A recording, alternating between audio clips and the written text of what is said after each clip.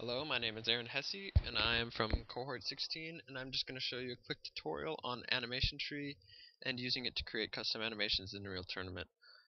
First, we're going to open up our UPK file in the content browser of the Unreal Editor. So we're just going to click that button there and select our animation UPK file. And this animation UPK file should have all of the animations and the skeletal meshes in it already. You can actually import them to the UPK file, but this tutorial will not do that. So now we're going to create the AnimTree itself. So you're going to want to right click on the content browser and then go New AnimTree. You can name the AnimTree whatever you like, but just make sure that the package is the actual file name that you imported, and the factory is AnimTree. So I'm going to name this AnimTree test, then click OK. So now we have the AnimTree root node here, and this basically just contains a bunch of information about the AnimTree structure itself. So part of that information is the skeletal meshes and the animations themselves. For this tutorial, we only have one skeletal mesh and 3 animations, so I'm going to add the skeletal mesh by clicking the green plus button here and then expanding the 0. And to be able to select the mesh, we're going to have to go back into our content browser, click on the mesh we want to use, and then go back into AnimTree, and then click on this left green arrow here that says Use Selected Object in Content Browser. And you can actually see we have our skeletal mesh being used now in AnimTree. You can scroll this guy around. And now I'm going to do the exact same thing, but for animations themselves. So I'm going to click that green arrow, or green plus sign, and then I'm going to add 3 anim sets to this AnimTree, because I have an idle, a walk, and a strafe. So I'm going to select my idle, click on the Use Selected Object in Content Browser, and then same goes for my walking, my sidewalk, walking.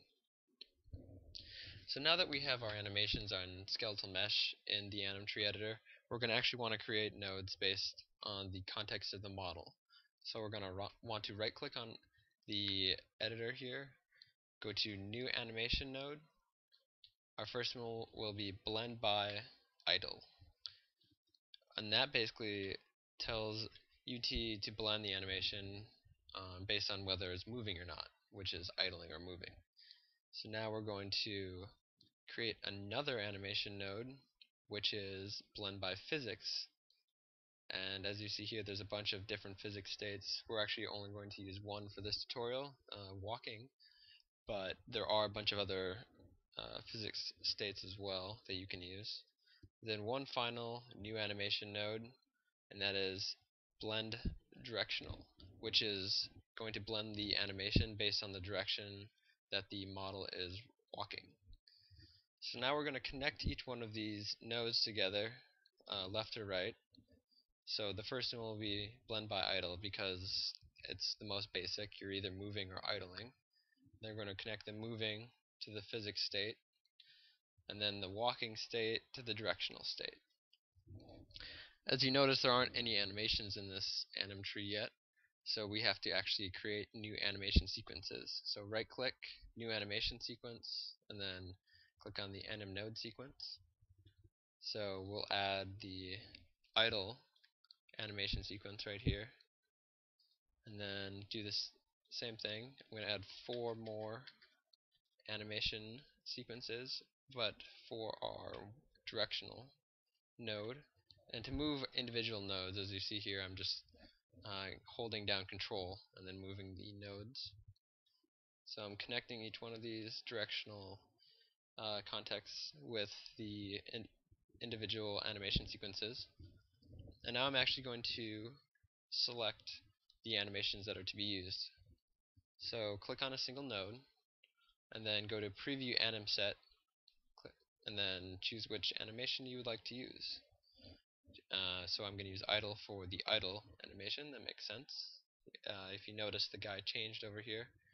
Now I'm going to do my forward walk, which are oddly enough the same thing, but normally they wouldn't be, and then sidewalk,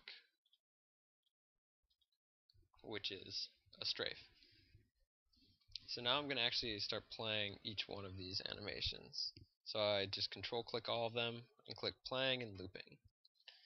And as you can see here, the bar actually is starting to move left to right. That's the sequence of animations.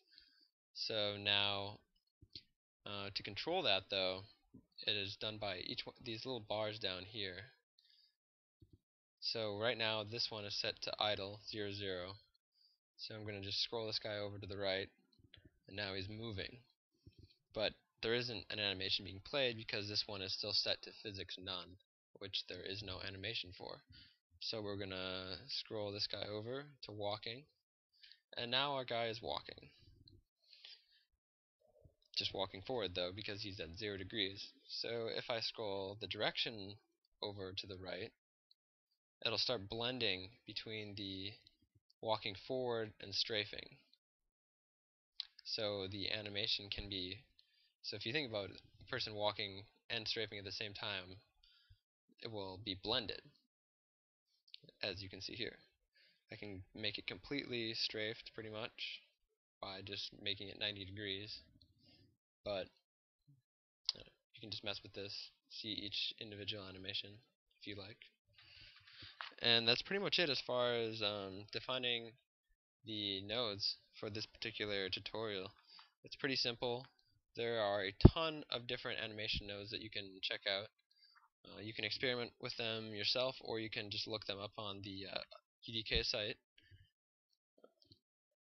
And that pretty much concludes my tutorial on AnimTree. Thank you.